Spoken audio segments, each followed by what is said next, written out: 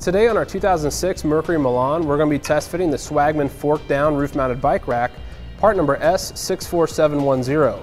With the Thule Rapid Traverse roof rack system on our vehicle, we'll begin our test fit by placing our bike rack directly onto our load bars. And here at the front, we'll need to bring our U-bolt around the underside of our front load bar, fitting it back up through our platform. Then we can install our 2 wing nuts to help secure it in place.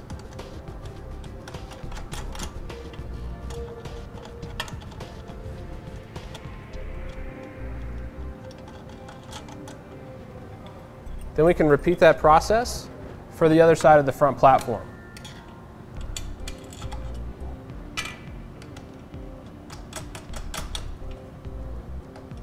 Then we'll make our way around to each U-bolt and tighten them down using the wing nuts. This bike rack has a 1 bike capacity and a weight capacity of 35 pounds.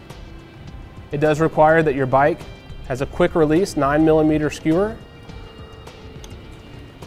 With the front secure, we'll move here to the rear, but this time we'll drop our U-bolt through the top of our bike rack.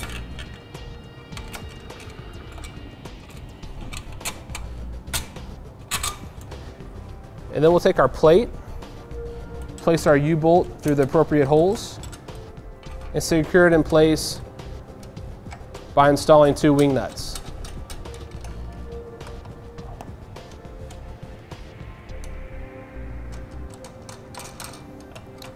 Then we can go ahead and tighten those down.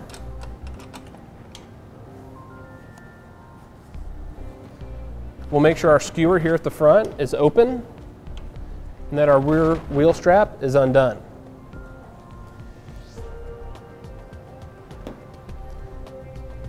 We'll grab our bike and place it onto our bike rack, dropping our front forks down onto our skewer. We'll secure the bike first by tightening up our skewer.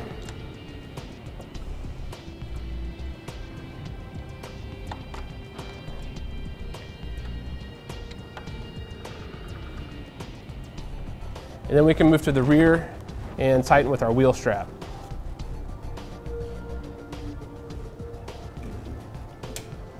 And with our bike all loaded up, that's going to complete today's test fit of the Swagman fork down roof mounted bike rack, part number S64710 on our 2006 Mercury Milan.